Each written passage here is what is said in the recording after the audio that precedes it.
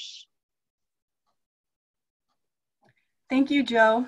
And thanks everybody for attending today to hear about the Adolescent Brain Cognitive Development Study. We are going to be talking with you about the design of the study and how we think the data can be used to contribute to our understanding of adolescent mental health. I'm going to start out the presentation today, and then what I will be doing is turning things over about halfway through to Bill, and we'll have a little bit of a transition in the topics that we present. So now I am just figuring out how to advance my slide. Okay. But you should be able to do it. Yeah, it didn't. You want to use that arrow. Oh, okay. All right. Sorry.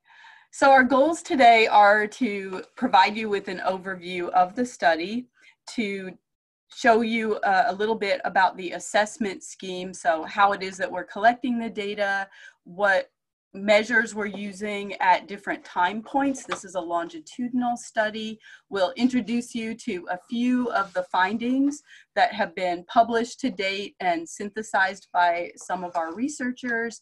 And then what we will drill down into, because it's a particular area of expertise that we have, is how the study is poised to answer important questions regarding genetic versus environmental vulnerabilities and cause-effect associations that might be described. Let's go to the next one. I'll just say that. Okay, so who are we? Bill and I are both professors in the Department of Psychology at the University of Minnesota. We co-direct one of the data collection sites for ABCD here at the University of Minnesota. We both have PhDs in clinical psychology, and we have decades of interest and research experience in the area of adolescent development, particularly brain development, vulnerability to substance use disorders, and mental health. My area of research interest primarily focuses on the development and neural underpinnings of executive functions and how deviations in typical development might confer vulnerability to pathology.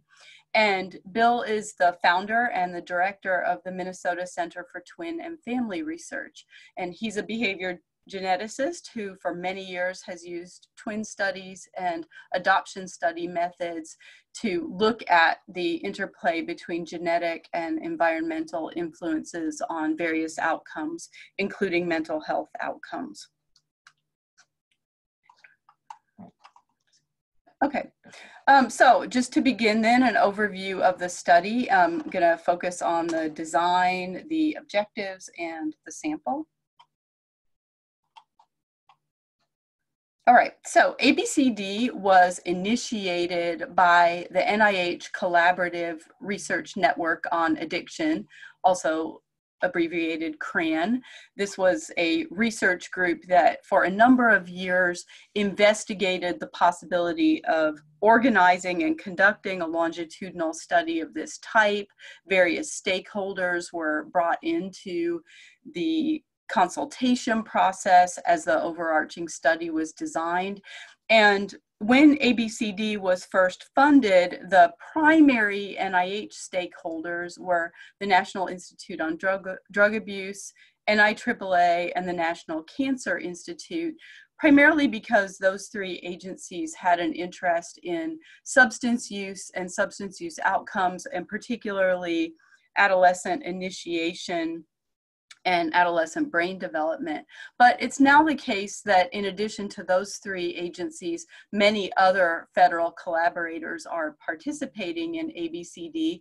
There's a lengthy list here, so you can see that, for instance, the National Institute of Mental Health is involved, the National Heart, Lung, and Blood Institute is involved, and really as ABCD has grown in its scope, as we'll tell you about, various agencies within NIH have become increasingly interested and invested in the project.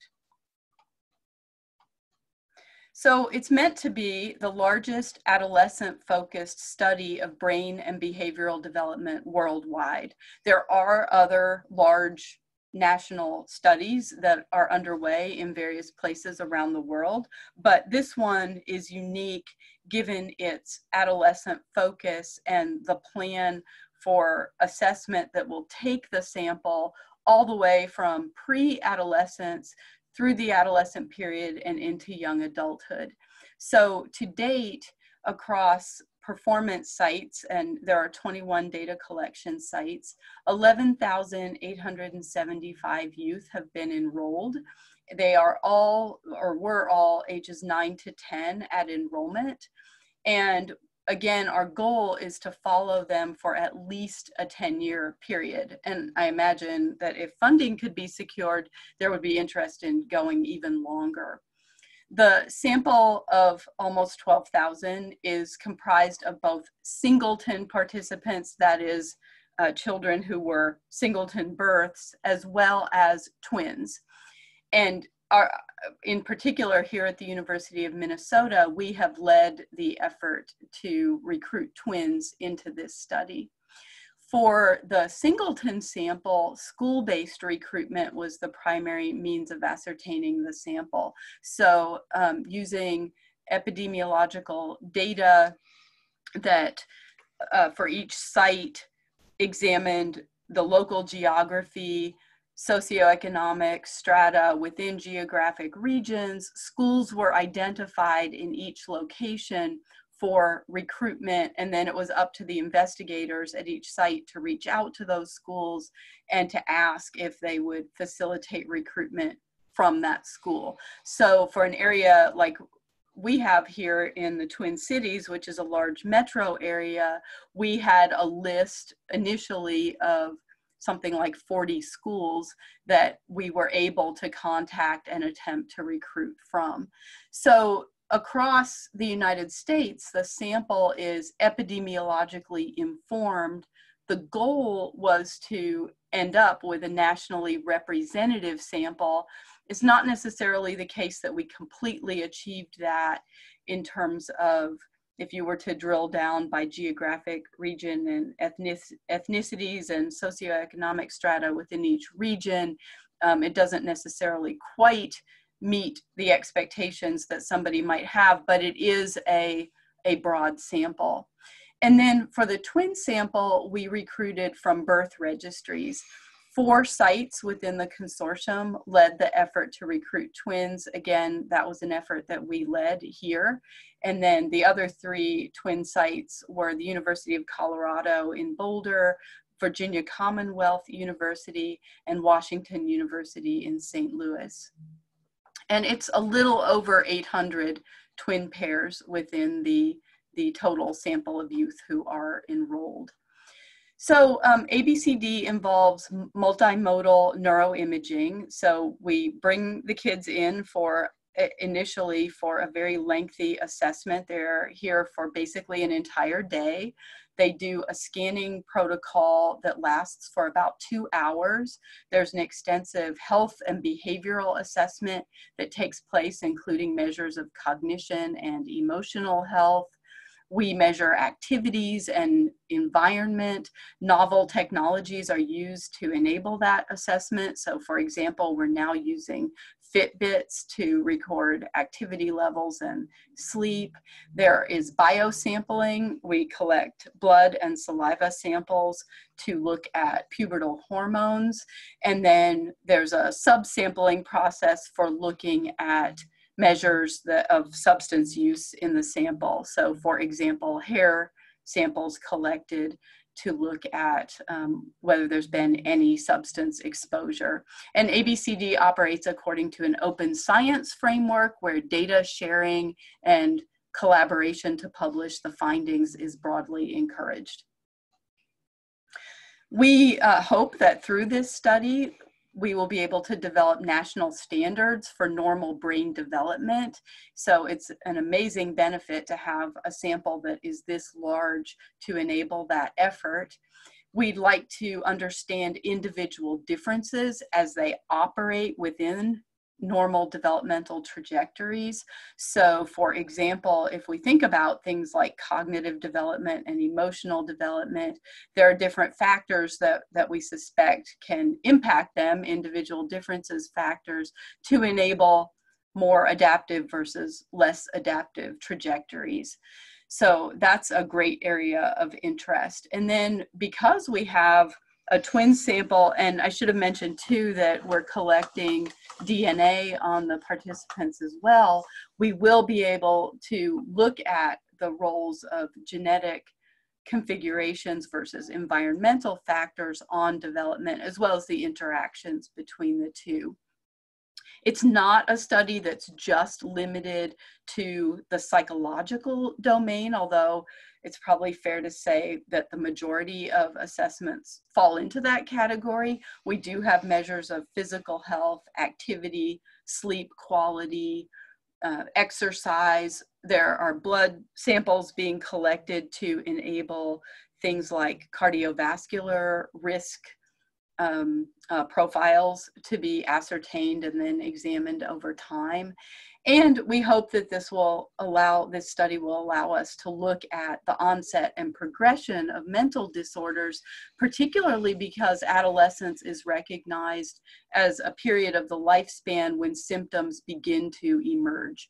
And that's true for symptoms of affective disorder, for acting out behaviors that otherwise might fit the description of externalizing behavior, including substance use and other risk-taking behaviors, and psychosis, should it be evident in anyone within the sample, is likely to emerge during this time. I've mentioned substance use a couple of times, and that's an area that's of particular interest to ABCD. So if and how exposure to substances such as alcohol, nicotine, and cannabis affects developmental outcomes. So why now, you might wonder? Why is it that we haven't initiated a study of this type prior to this point in time? Why wouldn't we wait a bit longer before we do this? Well, it was thought that the time is right because we have, as we all may be aware of, maturing technology that enables us to do a large-scale study of this type in a reliable manner across multiple sites. Imaging technology has advanced quite a bit, especially within the last decade, to allow multiple imaging modalities to take place in a relatively brief interval of time. So we can look at things like task-based brain responses, we can look at resting state responses, and brain structure all within the same session. Genotyping has become increasingly affordable. And as I mentioned, we're able now to add some novel remote technologies to the assessment scheme, which contribute to the efficiency of the study. Our scientific workforce is maturing, except for the two of us, of course, who remain young forever. We are part of a large team, if you cut across ABCD assessment sites, where there are many people with expertise in longitudinal assessment, with interests in the adolescent brain, and with expertise in substance use particularly. And at the same time, we also have a workforce who are trained in advanced computational techniques that would allow a data set of this size and scope to be managed. And finally, it was thought that the cultural time is right because, at least here in the United States, we're seeing a number of changes underway with respect to policies surrounding substance use and its availability to youth. The legalization of cannabis, as it is kind of advancing across the United States, is something that our consortium is quite interested in and interested in leveraging in terms of understanding its impact on youth development. And then, you know, we're at a unique time in history, given changing technologies that are impacting youth activities. So screen time is at an all-time high. I think it's fair to say there's engagement with social media and things like that where understanding the outcomes is important.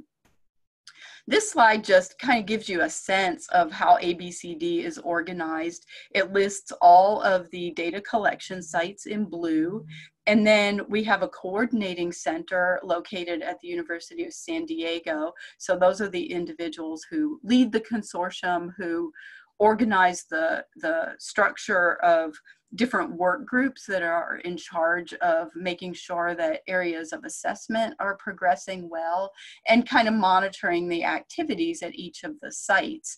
There's a data analytic center, which is responsible generally for quality control of the data, preparing the data for sharing and dissemination. And then, as I already mentioned, we have our federal collaborators. So now I'm going to just shift a little bit and tell you a little bit about the assessment schedule. So ABCD includes assessments at baseline, which has already been completed on the full sample. We're now in our third assessment year, and there's a little bit of variability across the sites because different sites got started and really accelerated their pace of recruitment at slightly different rates. So here, for example, we are just about to begin year 3 assessments on the sample. So what happens is that there's a baseline assessment that's comprehensive. It includes neuroimaging.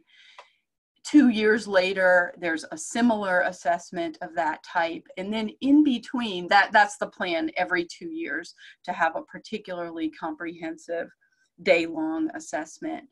In between, we do see the kids and their families in person every year. The 1-year assessments don't include neuroimaging, but they include some other behavioral measures, which I'll show you in a moment. And then every 6 months, there are phone calls where we check in with the kids around their mental health and substance use primarily. So basically, it's highly frequent contact with the youth and with the families. And at the in-person assessments, both the parents and the youth contribute to the data that are being collected. I'll show you the instruments that we use and just tell you in advance that a goal in designing the study, because it's multi-site and large in scope, was to select measures that, of course, are reliable and valid, but that are relatively brief, can be administered through automated means. So we wanted to minimize experimenter burden for things like data entry and data quality control at the site level, and then to harmonize measures with what we know is going on with other large-scale studies of a similar type. So this slide illustrates for you the youth protocol, and this is the baseline protocol. And it's organized here by domain of assessment. So for example, we have multiple measures of physical health, we have our biospecimen collections. What I want to particularly call your attention to, because I think many of you are interested in this area, are the mental health assessments. So that's the second column over toward the middle to bottom of the screen. And what we do primarily for our mental health assessment is to rely heavily on the KIDDie schedule for affective disorders and schizophrenia, the KSADS interview. It's administered using an iPad, so that's a new iteration in the development of the KSADS. And the KSADS is completed, well, we get information at baseline primarily from the parent, and then the children are contributing as well to that assessment. So we also have questionnaire measures of impulsivity, of personality features or trait domains like behavioral inhibition and activation, which would include things like reward seeking, sensation seeking. There's a prodromal psychosis scale.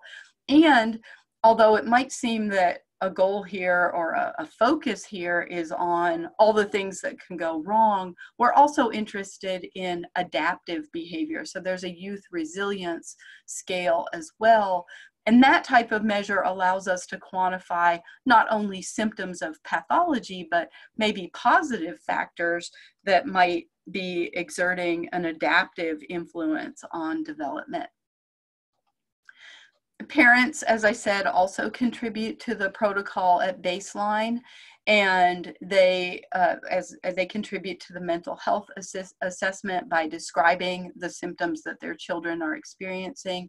They complete the Achenbach child behavior checklist.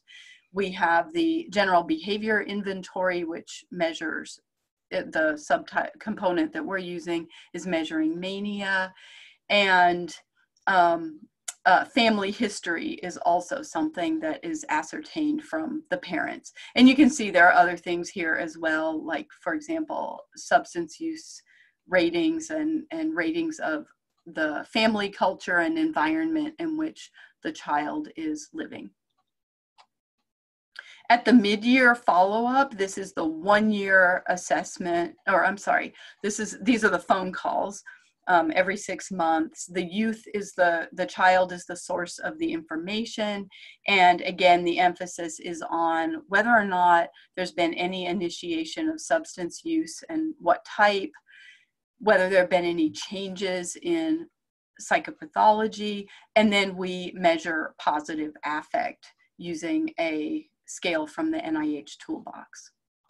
The 1-year assessment in person includes some repeat assessments from the baseline, like you'll see that the KSADS is administered also at 1 year.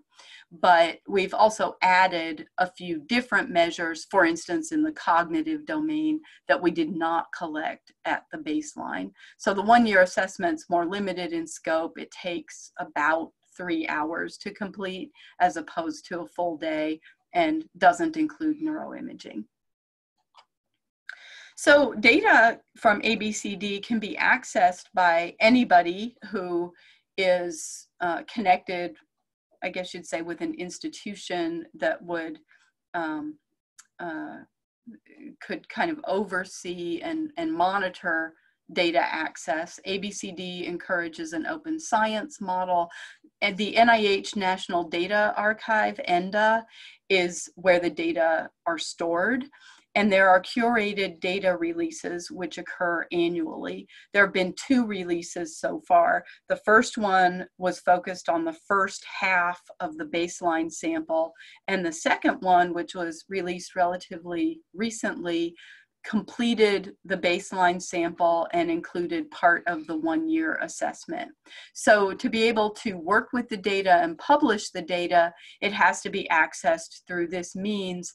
And then there is a faster track available for obtaining the imaging data, but you have to be able to download the full imaging data set and store it and process it more or less on your own.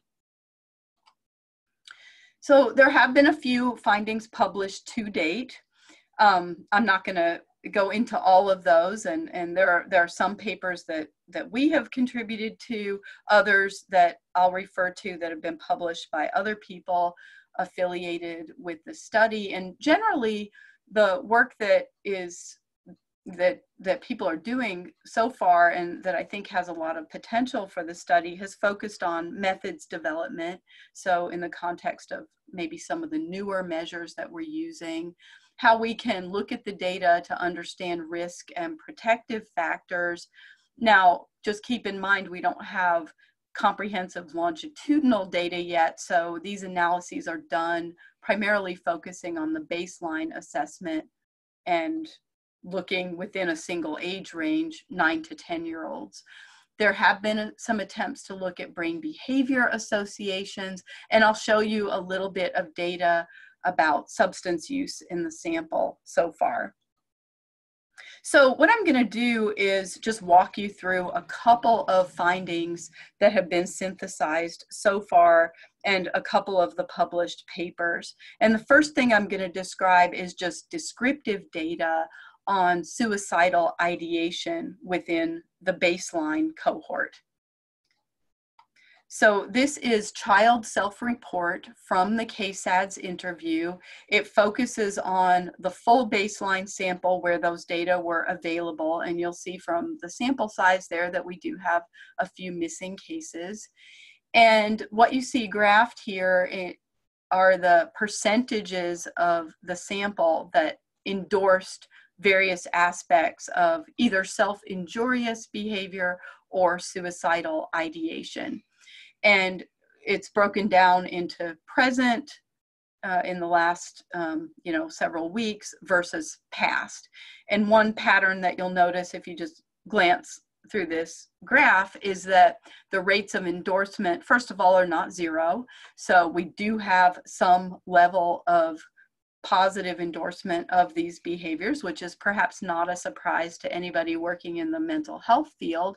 And the endorsements are greater for past versus current ideation. For example, wishing that you might be better off dead, a form of passive ideation, is endorsed by nearly 8% of the sample, and more so in the past versus the present. Suicide attempts, though, are relatively low. Those are the last two bars on the graph. And so it's less than 1% of the sample endorsing an actual attempt. If we go to the next slide, you can see how this breaks down by sex. And one surprise here, so we have females in blue, males in red, is that across the board, rates of these behaviors are higher in males versus females. And I think, at least for us, that was somewhat of a surprise, especially in relation to self-injurious behavior, which I think many of us tend to think of as being more common in females, but it cuts across all of the domains that were assessed. And if we go to the next slide, you can see this is parent report, also broken down by sex of the child. It tends most of the time, by the way, to be the mother who is the informant, whichever parent has brought the child in for the assessment. And so here again, you can see, first of all, that there's a pretty high rate of agreement between the parents and the children about the rates of endorsement of these various aspects of behavior. But here again, the parents agree that the behavior is more common in males versus females. And if anything, the parental rates of endorsement are slightly higher than the child's rates of endorsement. So just to summarize then, general agreement between parent and child reports, which I think to some extent is reassuring that parents are understanding what's going on with their children. It's intriguing that rates are higher in males versus females. And one interest that we have is in being able to follow the sample as they navigate the pubertal transition. I should have mentioned we are also measuring pubertal stage and looking at how these rates change over time and with advancing pubertal development. I think many of us understand, for example, that in females, there's a hypothesis that with increasing pubertal development, rates of depression and perhaps suicidal ideation increase.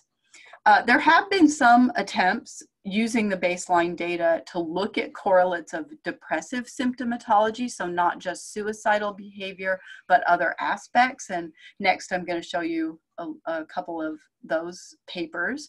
So here is data from a paper published this year in JAMA Psychiatry. And this paper was led by Danny Pine at the National Institutes of Health. They used a portion of the baseline sample and looked at anhedonia within the children, and that was ascertained by some of the questionnaire data. And then in the brain, they looked at brain activity associated with performing a behavioral task, the monetary incentive delay task. This is a reward processing measure where you are generally making decisions in order to obtain monetary rewards. And if somebody is depressed or affectively blunted, in theory, they would show less activation, less responsivity to receiving monetary rewards.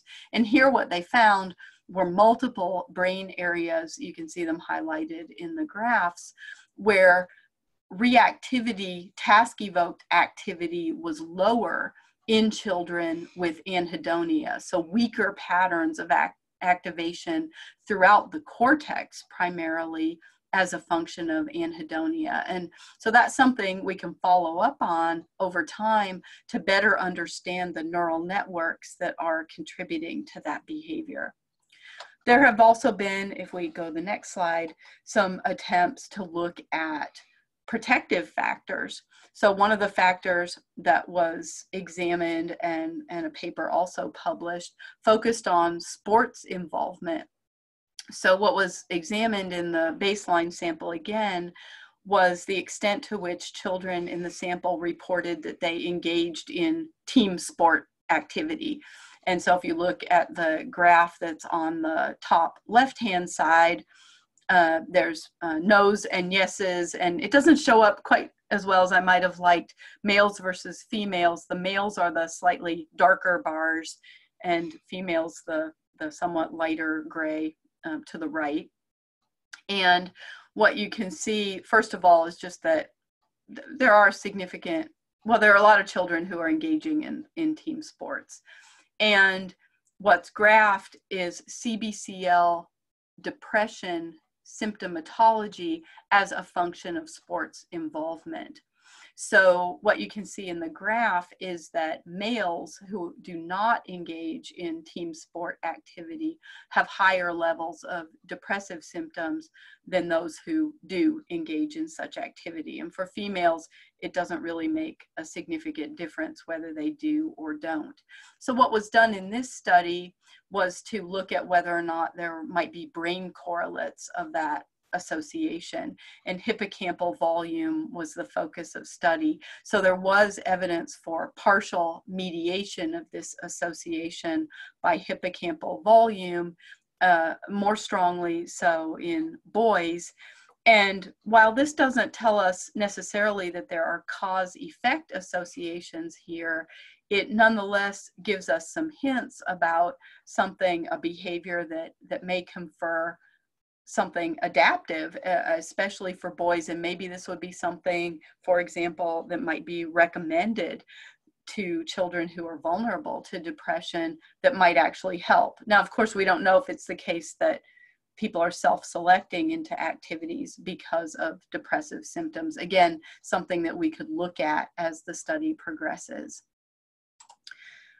In a moment, I'm going to turn things over to Bill, but I wanted to just show you what substance use looks like in the sample to date. So in the baseline sample, again, ages 9 to 10 years of age, what you can see is that the rate of engaging in substance use is extremely minimal. And the goal of the study, even though kids were not selected this way, was to ascertain a sample that would be largely substance naive. And it's only 21 children of the full 11,875 who report that they have consumed ever a full drink of alcohol, or an even smaller number who have taken a puff, more than a puff of a cigarette, an e-cigarette, including vaping, and more than a puff of marijuana. And in fact, there are significant numbers of children in the sample at baseline who haven't even heard of these substances. So this means that we are going to be well positioned, if we go to the next slide, to be able to look at pre-morbid vulnerabilities versus exposure effects as the sample ages into substance use.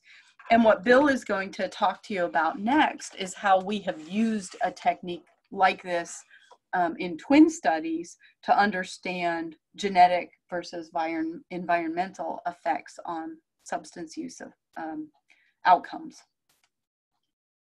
just that slide. Okay. Hi, everybody. Good to have a chance to chat with you today.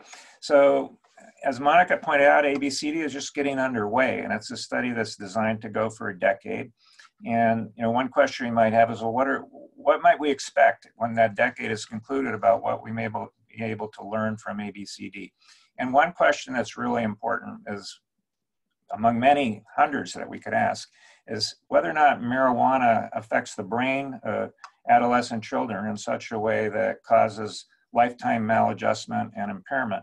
And one thing that we could look at is whether or not marijuana use causes cognitive decline over the course of adolescence, which would be unfortunate if it did, because of course these kids are more likely to drop out of school and probably be less productive during the course of their life. What is currently known about the answer to this question? Well, just a quick overview of the literature. The findings so far have been pretty inconsistent. Some studies report IQ effects, others find no effect.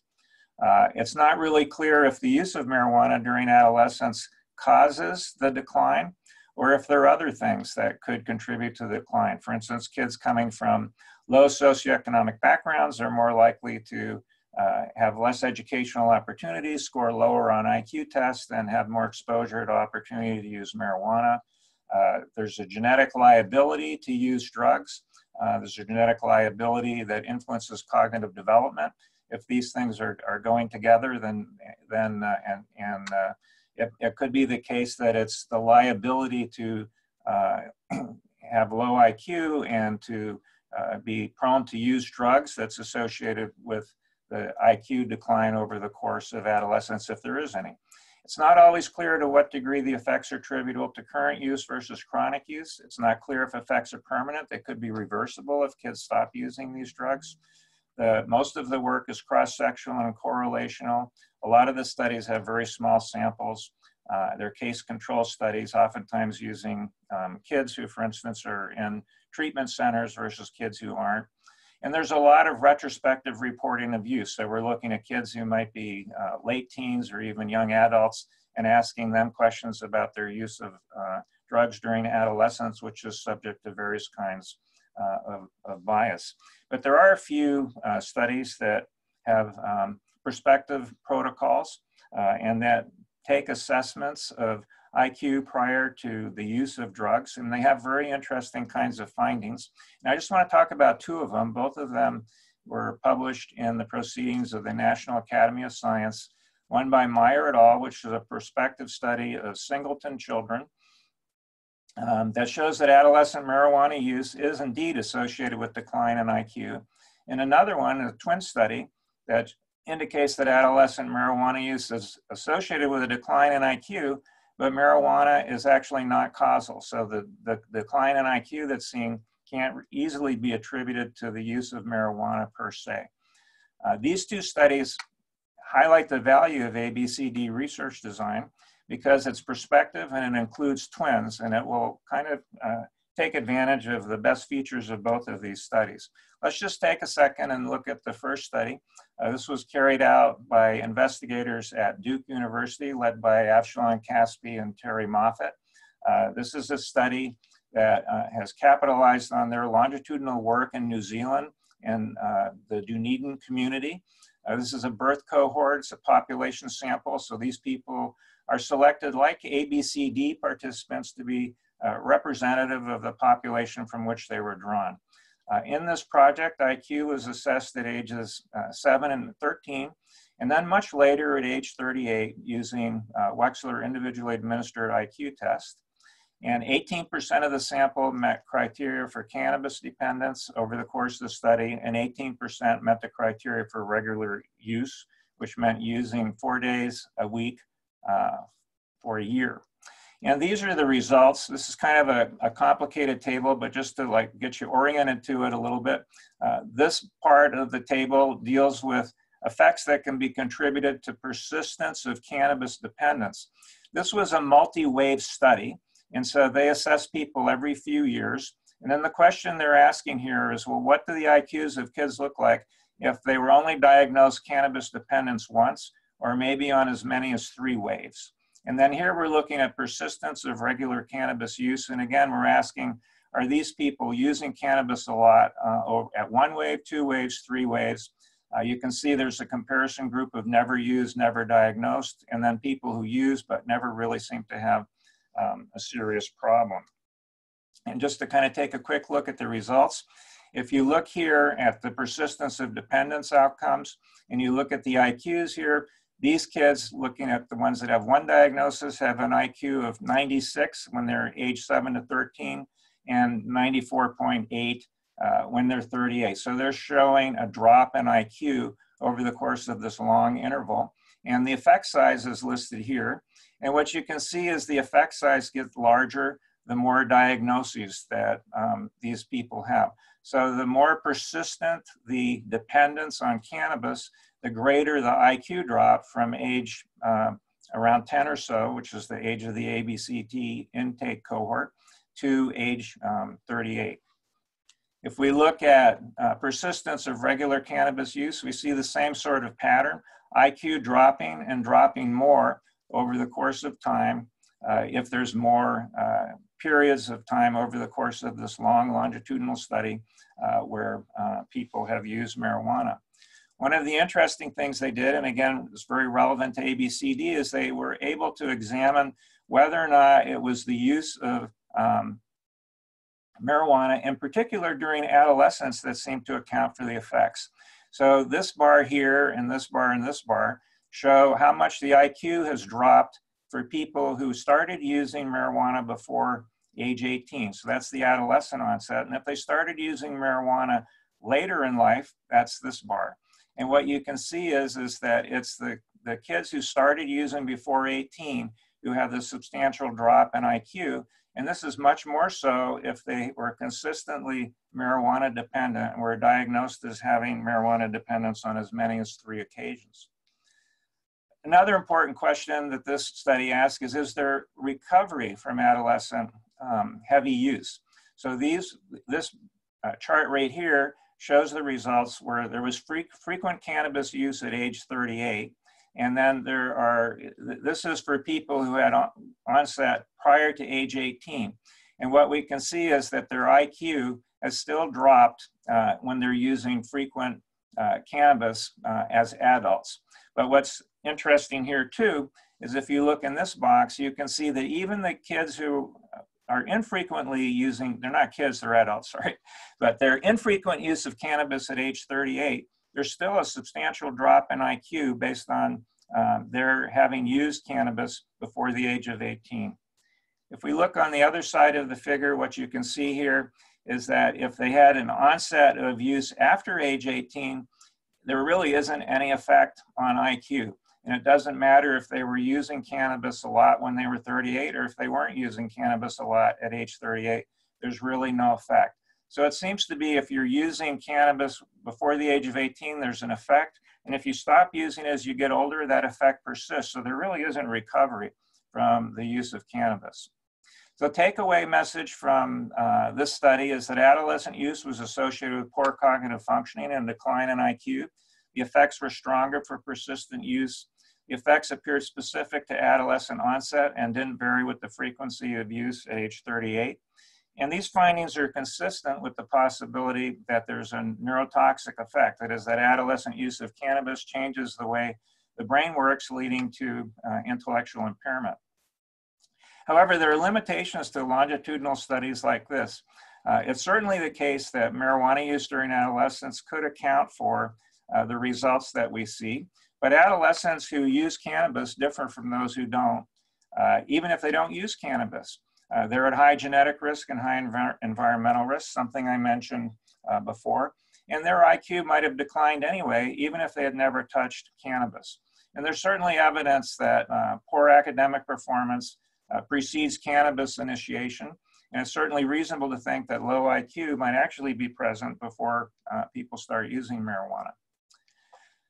You know, we could ask, well, what difference does it make whether marijuana causes a problem in kids' brains and leads to cognitive decline? Because whether it does or doesn't, we're not going to institute policies that open up the doors to adolescent cannabis use. But it does make a difference because kids get access to these substances, they use them inappropriately, And how we think about how to help them depends on what the answer to this question is. If the problem is an underlying liability that makes it so they're going to have problems no matter what, targeting an intervention on the use of marijuana isn't going to make any difference. What we should really be doing is targeting our resources on kids who are high risk to have these sorts of problems.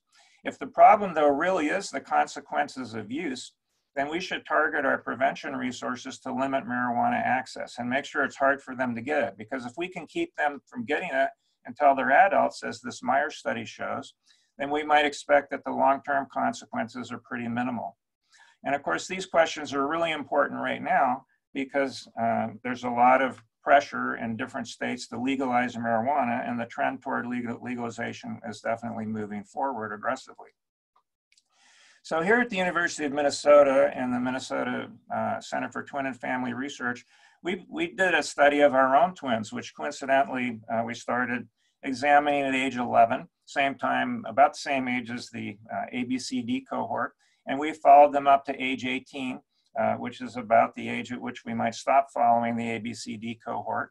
And we had colleagues at the University of Southern California who had a parallel twin study where they also recruited twins at approximately these ages.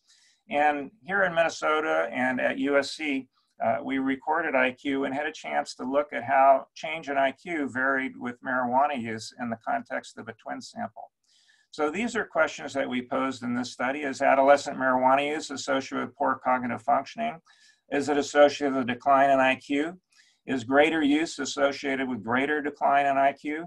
And are observed effects more likely to reflect the consequences of use or familial confounding factors associated with both low IQ and use that might reflect the underlying liability to use?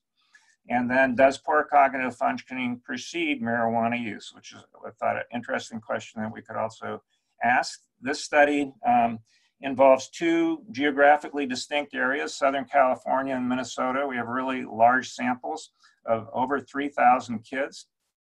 The twins were assessed between ages 9 to 12 and 17 to 20 using individually administered Wechsler IQ tests. You can see them listed here. What was interesting about this study that added to what was done in the Myers study and the kind of thing that we can do in ABCD is that it was possible to do a co-twin control analysis. And to get an understanding of what this kind of analysis is like, you consider the fact that we have identical twins, or so-called monozygotic twins, and some of them are discordant for use and discordant for heavy use. So in a twin pair like that, one member of the pair is using marijuana a lot, and the other one is abstinent or using it much less. And the logic of this design is that identical twins share a common environment that they're reared in, and they share DNA in common. And so if there are differences in how these twins' IQ turns out, and one uses marijuana and the other doesn't, then it's a reasonable inference that the reason their IQs differ have to do with the fact that one twin used marijuana, and it's not due to some sort of confounding factor like environmental risk or genetic risk. So a way of thinking of this is the IQ of the non-using twin provides an indication of what the cognitive ability of the using twin should be had the using twin not used. So if the using twin shows more IQ decline than the non-using twin, that would help us come to the conclusion that low IQ is a consequence of use. But if the IQs of the twins are the same, so that even the non-using twins shows the same sort of IQ effect, then it's more likely that genetic and familial liability accounts for the IQ decline. So a little bit about these samples. As I mentioned, there were 3,000 kids. You can see here the samples from USC.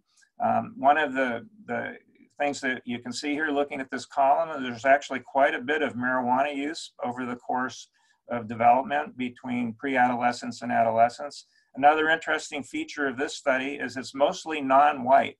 So this is an urban, largely Hispanic population.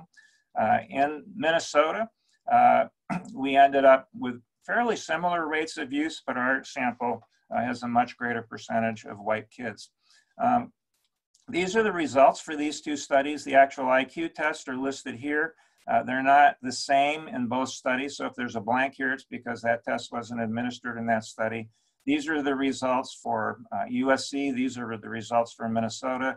These are the baseline IQs, and these are the follow-up IQs. And just to quickly go through the results, for the USC sample, at intake, the using kids and the non-using kids have identical IQ. But by age 19, 20 follow-up, you can see the users had a 4-point deficit. So these kids who are using are showing the same thing found in the Myers study, a decline in IQ over the course of adolescence. In Minnesota, however, a little bit of a difference that the baseline IQs of the kids in Minnesota who use, and this is before they actually use, of course, because this is the baseline, show a 2-point deficit in IQ. But at the age 17 to 19 follow-up, the difference in IQ between the users and the non-users is about 6 points. So again, we see a decline in kids who use marijuana over the course of adolescence. Going back to the Myers study, it also turned out, even though it wasn't a feature that they focused on in the study, that the IQ of kids in their study were lower among kids who became dependent or who regularly used drugs at the time of the initial assessment at age 7 to 13. So they also found a similar effect to what we found here in Minnesota. Here you can see the results for the similarities test, no difference. And the results for block design, matrix reasoning, and picture arrangement also showed no difference. Just to plot this so you can see the results graphically, the blue lines here are for Minnesota, the red lines are for USC, and what you can see is the non-using kids in both places, their IQ actually goes up over the course of adolescence, and for the users, their IQ is actually going down over the course of adolescence. These are the results just for Minnesota and just for the vocabulary IQ test. And here you can see the pattern that we just mentioned, with the non-users showing an increase in IQ, the users showing a decrease. One of the things that we looked at is whether or not in the discordant pairs for use, there was an association between discordance for marijuana use and for IQ decline. And we did a statistical analysis of that, which is summarized here. I'm not going to go into the results except to say there's no effect. So there's no evidence that there was any effect of marijuana that affected the using twin in a way that was different from the non-using twin. And here you can see the results of that lack of ability to find an interaction effect in just the Minnesota sample. You can see the non-using twins, and these are in pairs now that are discordant. So this twin has a co-twin who's using marijuana. Even though this kid is not using marijuana, his IQ is declining. And the twin who is using marijuana, the IQ is declining too, but at the same rate. And what you can see, though, is from what we already told you, shouldn't be a surprise, is that the using twin actually starts out with lower IQ to begin with. This slide just summarizes the results related to dosing. And the big picture conclusion here is that whether you use marijuana more than 30 times or you use it daily, whether you're in the USC sample or the Minnesota sample, it doesn't matter. There's no relationship between how much you use and how much decline you experience in IQ. So there's really not much evidence in this study that marijuana use has much of an effect on the IQ decline. So just to summarize the results, use was associated with lower IQ at follow-up, but only on the crystallized Wechsler subtest. These results held after adjusting for all sorts of confounding factors that we might wonder could affect the results. And they're actually consistent with results from Meyer et al., at least showing that we got effects for crystallized IQ, and some of the IQ decline was evident prior to any exposure to marijuana. The IQ deficit ranged from 4 to 6 points. Heavier use was not associated with a drop in IQ. Already mentioned this. And the evidence did not support the idea that marijuana use was causal. So some interesting things about this study is a very large sample, geographically diverse, ethnically diverse, and it provided an opportunity to evaluate causal inferences that are logical to make or not, because it included this twin sample and allowed us to use this co-twin control design. importantly, we found, like Meyer did, that those who used marijuana during adolescence showed a decline in IQ. However, our results would differ from the interpretation that many made from their study, because our results show that it's not marijuana use that accounts for the decline. Instead, it's other things that reflect the liability to use that are associated with low IQ that's related to the design. We couldn't identify any specific mechanisms in our study, but they could be things like low educational opportunity, kids not being invested in their education in their schools, decreased parental monitoring. These are sorts of things that we would like to follow up. And with the large sample in ABCD and the measure of these sorts of things, with ABCD, we should have an opportunity to get a handle on these questions. So overall conclusions, adolescents who misuse marijuana have diminished cognitive ability. The low IQ of the adolescents seems to precede their use. Adolescent marijuana use does not appear to cause IQ decline. There are unidentified family factors that seem to be responsible. And one of the important caveats of what we're showing here is we're just talking about one measure, and that's IQ. And we're just talking about consequences over the course of adolescence. And in ABCD, there are many, many measures of things that are affected, including we have all the MRI scan data and all sorts of measures of mental health and other types of neuropsychological performance and cognitive ability measures and well-being measures and life adjustment measures and these sorts of things. All of these things may or may not be affected by marijuana use.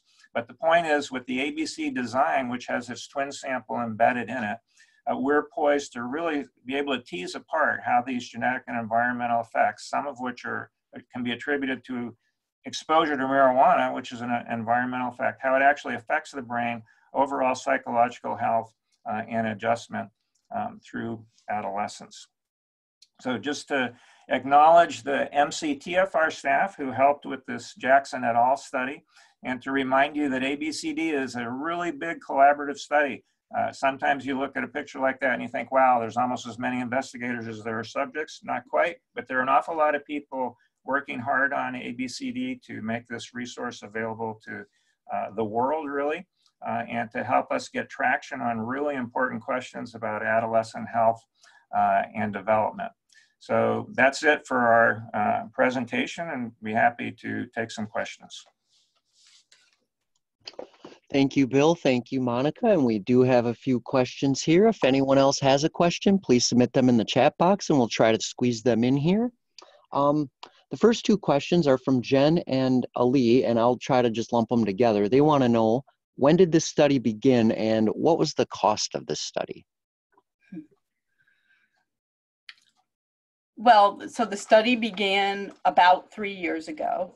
That was, there was about a year's planning that occurred before data collection actually began, but data collection has been underway for 3 years. And the cost, it's an expensive study, as you might imagine. Part of what makes it expensive is brain imaging is expensive, and a lot of the measures involve intensive use of personnel. So it's gonna cost a lot. I'm not exactly sure what the annual budget is, but it's probably over 25 million a year spent on this study right now. And it's a 10-year project. So over the course of the 10 years, it's going to be very expensive. And for the project to make any sense, it should really follow these kids up till they're older, because it's just an incredible resource. We'll know so much about these people. So it'll probably be more expensive, but we would argue it's worth it. Thank you both. The next two questions I'm kind of gonna put together here. Peter says, these are pretty small sample sizes for the 3 Waves IQ study. How valid is this result? And Beth says, does your sample include less dense populations, such as northern Minnesota, those on reservations, etc.? Sure. So in first place, the samples are small. They're not that small, though. I mean, we're talking about between the Meyer study and our USC Minnesota study, there's 4,000 kids involved. However, it is the case that among users, the numbers aren't that great. And of course, those studies don't involve the kind of intensive measurement that's going on in ABCD. So one of the things we're looking forward to in ABCD is the ability to flesh out the interesting findings that you see in those other studies. Now, in terms of the Minnesota sample is representative of the entire state. And so what we do is we identify all the twins who, for instance, in our project here in Minnesota, who were born 11 years prior to the time we first contacted them. And we can do that in Minnesota because we had access to state records, the birth certificates, and we could identify all the instances of twins being born. And then we followed up and used various resources to track down these families and invite them to participate in the study. And it turns out that people in Minnesota generally know about the reputation of the university for twin research. So we have, usually a pretty easy time to get people interested in what we're doing. So it is a statewide sample. However, it's not the case that we sampled people who live throughout the state and certain hard to reach areas or folks living on reservations and this sort of thing. So while it is a rural urban sample, and if you were born in the state of Minnesota and were a twin and you were born 11 years earlier, you were invited to participate in this study. There are certainly groups that are not well represented, but they are represented probably at about the rate that you would see in the Minnesota population in general, which if you go back to the time we started this study, which would be about 20 years ago, this was a state that was less ethnically diverse then than it is now. And even now, it's not that ethnically diverse.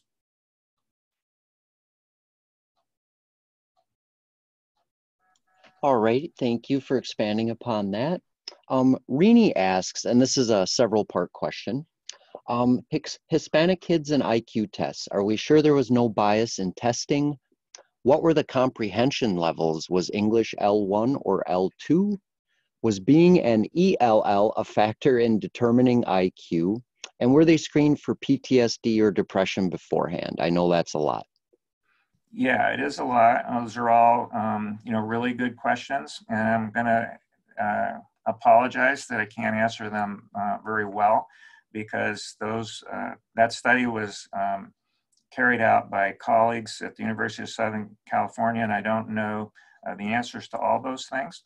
I do know that the studies were done in ways where the investigators tried as best they could to take into account cultural differences and to work with the Hispanic community in a way that would be appropriate given those kinds of cultural differences. So for instance, they would have used the Spanish versions of assessment instruments and working with those families.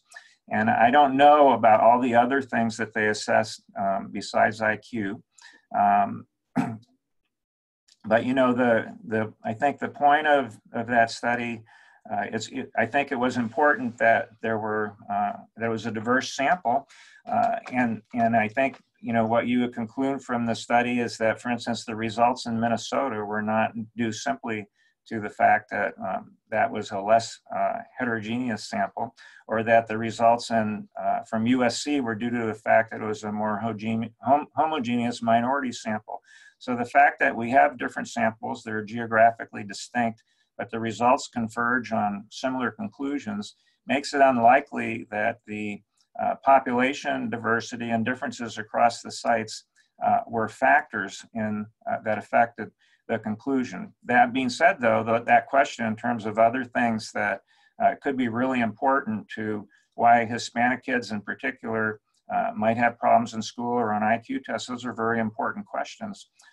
ABCD is designed to have and does have a large Hispanic participation group, a large African-American participation group, and a lot of work went into ABCD to be sensitive to how to work with these families in a way that was appropriate given cultural differences. And we would hope from ABCD that these kinds of concerns could be addressed much better than we can in these smaller local projects that we talked about at the end of this presentation.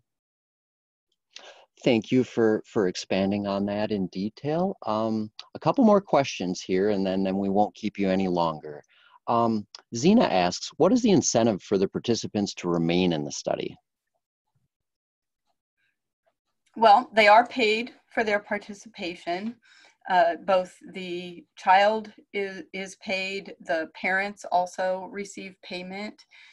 We try to develop rapport with the children to the extent that we can, to maintain the same staff over time, to have the same people recontacting the family. And there are efforts to share broad patterns of findings with the people who are enrolled, hoping that they will see the value to what we're trying to do here. They don't actually get individualized feedback, though, on, for example, their cognitive performance or things like that. So we do appeal quite a bit to their growing interest in science, and we try to make it an enjoyable experience for them.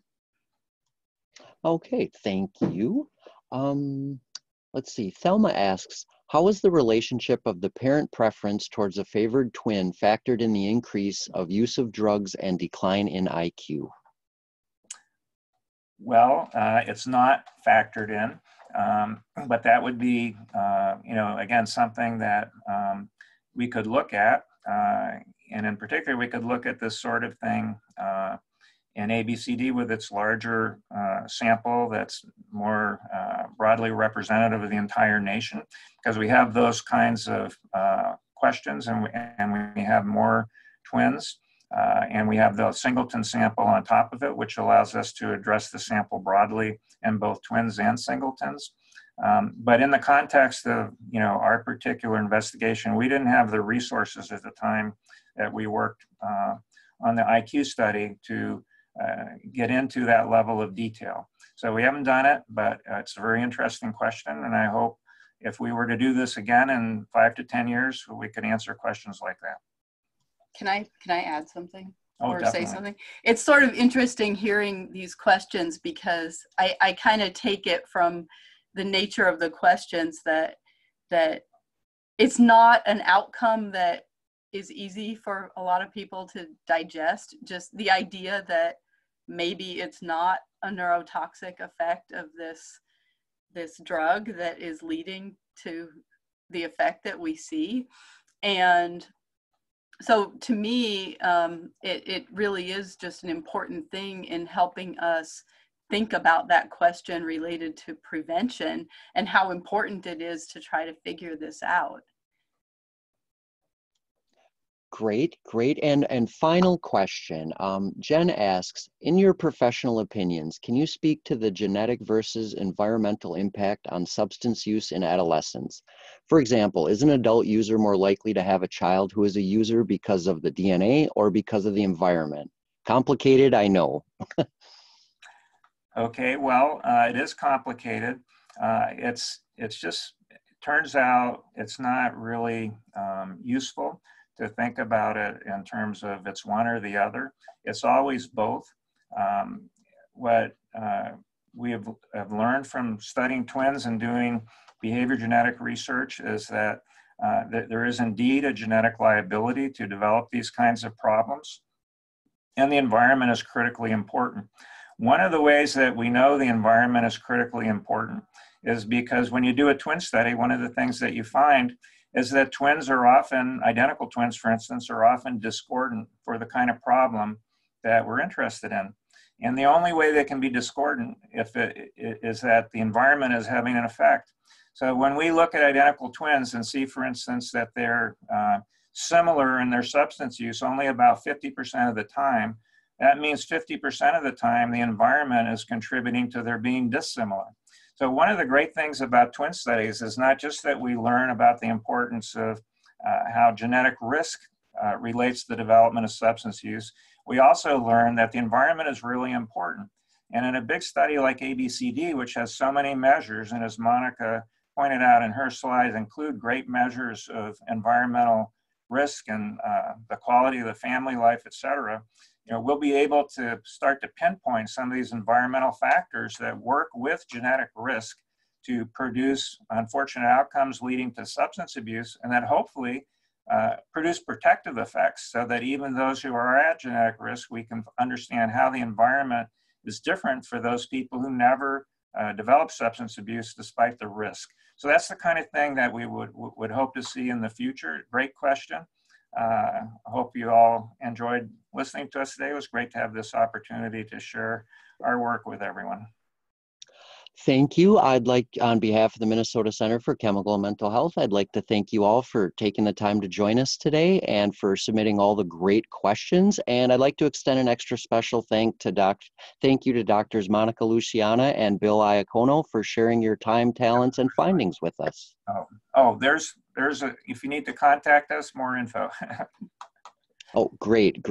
Please feel free to reach out at the email you see on your screen that will be included in the slides in the email you'll receive here within the next hour, usually about 30 minutes.